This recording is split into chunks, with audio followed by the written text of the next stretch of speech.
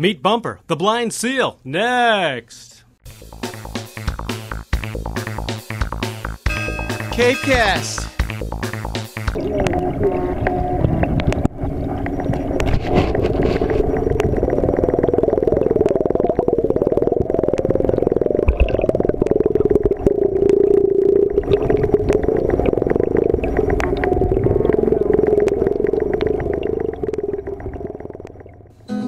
He was injured in a shark attack, and his sight is gone, it ain't coming back. But he found himself a happy home at the aquarium. Watch him zoom, zoom, zoom. Bumper, yeah, bumper, oh, bumper, yeah, bumper.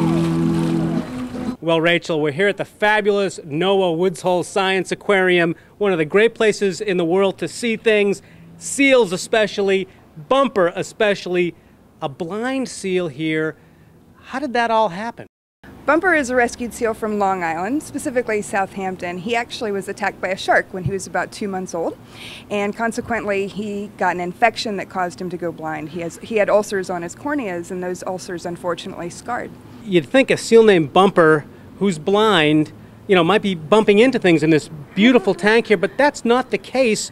How does Bumper navigate? That's a running joke. We say he doesn't bump into anything. He uses his vibrissae.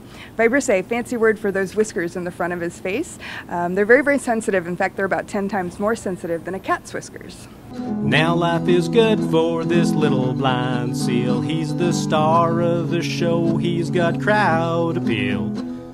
If you're in Woods Hole now, look him up. That can-do seal will cheer you up.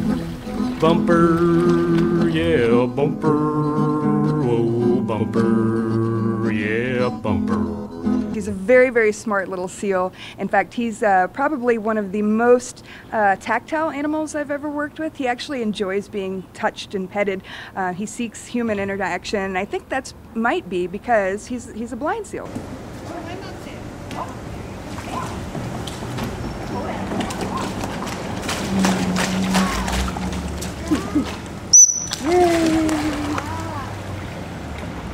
We get a lot of blind children to come in, and we talk about how wonderful Bumper is and all the things he can do despite his disability. In fact, he can do everything that Lucille can do, and some of those things even better. Just sort of lay out your hours and what happens here. Sure. During the winter months, we're open Tuesday through Saturday from 11 to 4, and 11 and 4 daily, we feed the seals.